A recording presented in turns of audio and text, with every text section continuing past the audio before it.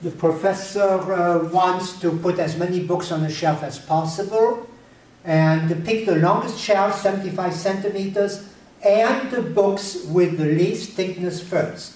There are 30 books at 1/2 centimeters which go on the shelf, which will occupy 30 times 1/2 or 15 centimeters. That leaves 75 minus 15 or 60 centimeters for the next lower thickness of 1 centimeter.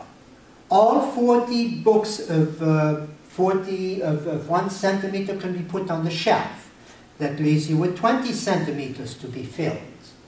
Now let X be the number of books at 1.5 centimeters that can be filled, and 1.5 is 3/2 centimeters per book. The books drop out. You get 1.5 X centimeters.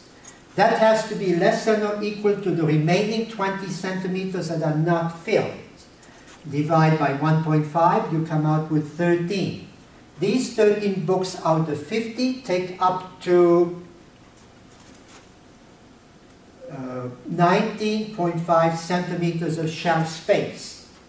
That leaves room for just one more book of 0.5 centimeters thickness. Unfortunately, all 40 books have been placed already. What we can do is replace one book that is 1.5 centimeters thick with one book that is 2 centimeters thick, and the shelf will be filled. The number of books on that very first shelf then is 30 plus 40 plus 13, or 83.